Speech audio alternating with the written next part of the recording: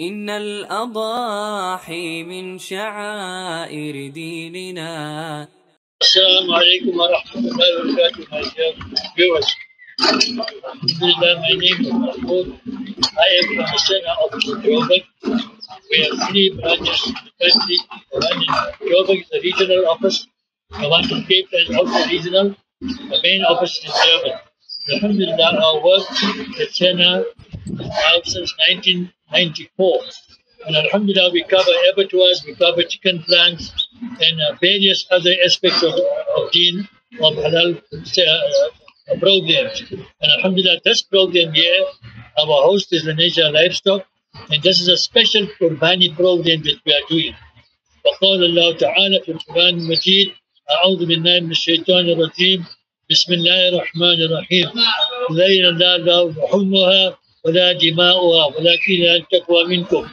Allah Ta'ala tells us in the Holy Quran, it is not the meat or the flesh of the animal that reaches Allah Ta'ala, but it is the taqwa that comes from you, the piety that comes from you, the sincerity that you are doing this action with. Alhamdulillah. Even the Sahaba Ikram asked Rasulullah Sallallahu Alaihi Wasallam, Ya Rasulullah, what is this Qurbani? What is Adahi? What is this Qurbani? He said, the sunnah of your forefather, sunnah Abikum Ibrahim, the sunnah of your forefather Ibrahim in Islam.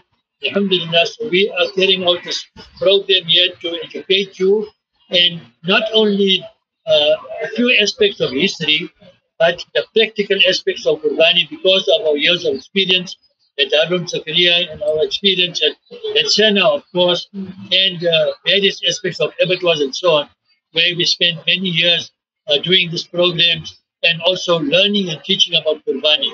So we will move through this abattoir here. It's a proper certified abattoir by SANHA, and we will go section to section to explain to you the do's and don'ts, permissibilities, impermissibilities of what to do.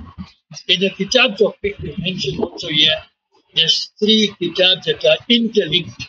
The one is kitab al-zabah, the one, the kitab of slaughter, the teaching on the side of slaughter, and the kitab al-sayd, the kitab on hunting, and the third kitab al-udhiyah, that is relevant to this topic here. So these 3 kitabs obviously have slaughter procedures in there, and we will explain this as we go on. And in Arabic, there's a very great saying, Man jadda wajada, he who strives achieves. So now, as far as the Qurbani program is also concerned, in Hadith it comes that when we slaughter an animal, even before the blood reaches the ground, your forgiveness is done by Allah Ta'ala. He forgives us even before the blood drops on the floor. Alhamdulillah. And then, of course, it comes also in the kitab, Fatibu biha nafsan. Do this action of Qurbani with zeal and enthusiasm, but goodness and kind and love from your heart to do this Qurbani. There's also a warning that Rasulullah has taught us, Man sa'ata ayyudahira, falam yudahi, fala yahdur musallana. Rasulullah has taught us that he who has the means to do the Qurbani, but فَلَمْ يُضَحِي, does not do so, فَلَا يَحْضُرْ مُصَلَّانَا, he should not be present in our Qurbani, he should not be present in our Eidgah. He should not come to Eidgah. So serious it is when a person has the means but he doesn't do it. One more addition on put also is that whatever money we are sending overseas and so on, that is very meritorious. But remember that your children are with you at home.